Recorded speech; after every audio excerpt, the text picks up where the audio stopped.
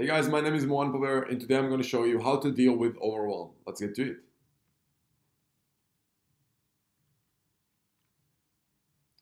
So I get many questions of people asking me, hey, how do I deal with all those opportunities? I got this investment opportunity, that deal, that business option, and all those different opportunities around you that get you overwhelmed. You have the option to even maybe internally in your business to try and do this or that marketing or that sales strategy or develop that product or that product. And you have so many opportunities in your life. And the question is, where can you put your focus on? Because you can put your focus on all of them. If you're going to put your focus on all of those options, you just first of all, you just won't get results because you're going to be average at each if you're going to spread your time into too many things. And then I think the second thing is, first of all, to just appreciate the fact that you have those opportunities. It means that you grow. Unless you had all those opportunities, I mean, you won't grow. And when you have all those options, the investment here, the business that, it means that you personally grow as a person and as a businessman. So first of all, just take a second to appreciate that. I think the another thing to really focus on is the fact that other people might tell you, hey, it's okay to go through different routes and it's okay to try many things, but unless you're focused at something, you can't get successful at it. And it's something that you gotta understand. You can't be an amazing person. I don't believe in those people who say that they're best in the world in all those different things. Even if you look at Michael Jordan, when he tried baseball, he was just awful at baseball. I mean, obviously compared to what he did in basketball, just because he put more time into basketball. Maybe if he initially put all of his time into baseball, maybe he could have become one of the best there as well. I'm actually thinking that there's a good chance that that might happen. But it's really hard to start many things from scratch, basically, and becoming amazing in all of them.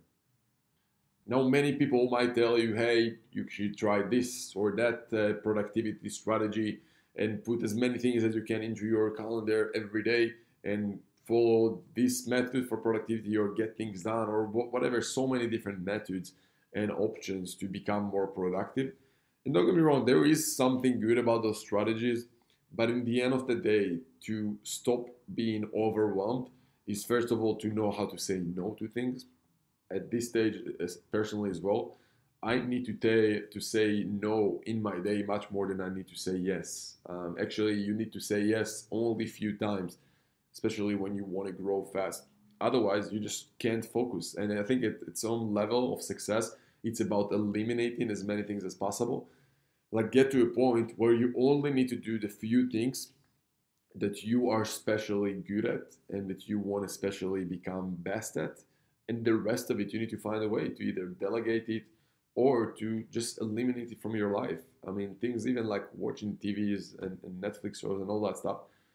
If you decided that's something you want to do in your life, you got to have a very specific short period of time that you do that. Otherwise, I know people are overwhelmed by the amount of TV shows they need to watch, and literally they literally forget where they at in each TV show. Like they're not sure which episode is in that TV show or that TV show. They literally write notes to themselves to remind themselves which episode they're in that TV show and what happened, so they won't forget and get overwhelmed with all those TV shows they're watching. And I hope you're not one of those people, because especially if you're watching this channel, it means that you want to grow in business, you want to become best in business. And again, you have two options there as well. One of them is to learn the skills of starting a business from scratch. And here's another issue I see in that area. People just start many businesses at the same time from scratch. They try consulting business, they try Amazon business, they try drop shipping business, they try whatever, so many different opportunities out there, especially online. And they start all of those businesses at the same time. The chances of those people to be successful is very low, and that's based on my experience and based on the people I see who try to do that. Then you have the other option, which is what this channel is about, which is you can go and buy an existing business, and that's a different skill set as well. So you got to really decide: do you want to start a business from scratch? Do you want to buy businesses? If you want to buy businesses, there are only few skills that you need to learn to become a master at that space. Same goes with starting a business. Now, both of them are okay. I think it's just a matter of making a decision. What do you think is better fit for you? What you want to do in life? Because if you want to start a business, I would say that's the best fit for those who want to change the world with their technology. Um, I'd say that's probably the only reason to start a business. But even then, that there's another agree, I guess, conception to the fact that you can just buy an existing business in the sector of that technology you want to change the world at, and just then introduce that technology into that business when you already have an existing list of clients and you just have a track record as a business. Then maybe your valuations might be different versus starting them from scratch. So again, if you have a very, very unique technology, I might tell you, hey, you know what, go and start from scratch. But most people that I know, they want to get into business because they want the lifestyle and they want the income. And eventually, when they have the lifestyle and the income, they understand that it's about contribution, and that's where that usually comes into people's life as well. They just want to do things because they contribute to other people. So just make a decision. What do you want to do? Why are you in business? Are you in to change the world with your technology, or are you in it, at least at this stage, for more of the lifestyle, the income, and maybe becoming the best version of yourself? And also figure out what skills you want to practice day to day. With buying businesses, it's about the art of the deal. It's about talking to people, negotiating with people. And for me, it's fun. It's kind of like, building rapport with people, asking questions, being curious about people and learning about their business. That's kind of like the skill set there.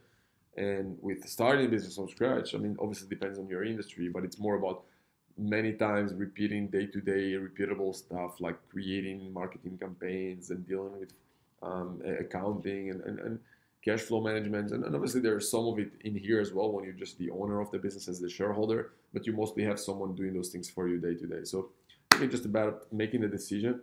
And for me, at least, in the end of the day, I think the big thing that sold me about buying existing businesses is the fact that it's just faster.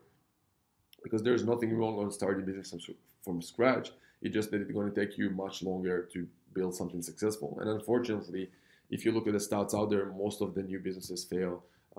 Those are just facts. Most startups fail. And even if you're a business that isn't 10 years old in business yet, then you're basically a startup. And unfortunately, you have a big chance to fail. So what we're doing is we just buy businesses that usually exist for at least 5 or 10 years. So that's kind of like the difference. But again, it's really up to you. If you want to start a business from scratch, I'm sure you could find other people who can help you with that. If you want to buy an existing business and you don't just want the strategy A to Z, but you want the support, the accountability, and me and my team, we also invest capital into those deals many times of the deals of our clients. So if that's something you want to explore, go to moanpober.com/quiz. Just click the box that fits you, and I'll tell you what to do next. So that's it for today, guys. Subscribe to the channel if you didn't yet. It really helps me. I would really, really appreciate that. Otherwise, yeah, like, subscribe, comment below. Let me know what you think. Let me know what are your strategies to not get overwhelmed. For me, it's all about eliminating as much as possible, like literally asking yourself daily, what can I eliminate from my life that isn't necessary? And what is the one thing I need to focus on to get closer to my goals? And it's all about just focusing on saying more no to opportunities and yes to just few, and just become a master of those. So yeah, that's it for today, guys. I hope you enjoyed it, and I'll see you soon.